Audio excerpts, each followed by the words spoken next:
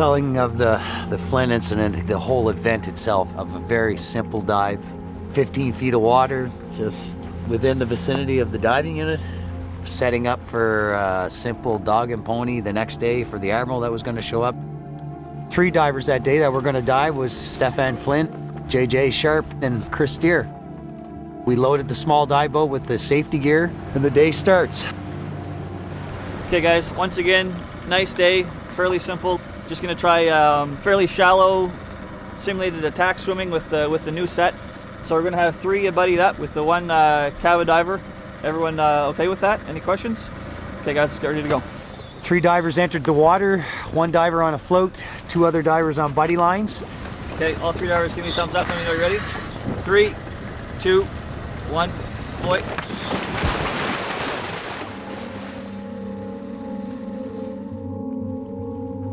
After approximately 30 minutes, the 3 divers surfaced, started to swim to the safety boat. Okay, all divers grab onto the boat. We'll cover the cava diver and float diver first.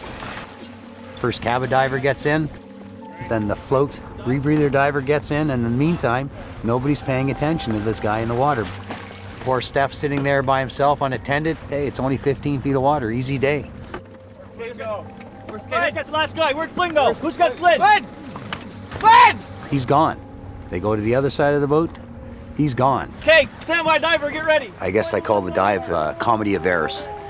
It was a combination of so many things that led to a tragedy. Flynn! Can anyone see him? We launched the lost diver float into the ocean, and the float and the weight went straight to the bottom. Use this weight belt, tie to that float, throw that in. You keep getting ready. Get that in there.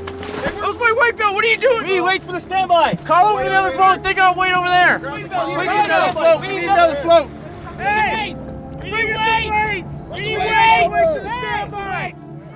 Again, the clock is ticking, probably talking no more than a minute. Now the safety diver enters the water in a single tank. He goes down, starts a circle search at the bottom of the ocean. Once he gets down there, after approximately 5 to 10 minutes... What? I got no Air! Guys, come on, we need another set of tanks. In 15 feet of water, close to the unit, and we didn't find Steph till the next day, 24 hours later. We did not that day pay attention to what we were supposed to be doing, which was looking out for those divers on the surface before they get in the boat. And the next thing you know, we have a young man dead, gone, with a son, a brand new baby son, a brand new wife that for the rest of their life have to grow up without a husband and without a father. 15 feet of water. It can happen to anybody, believe me.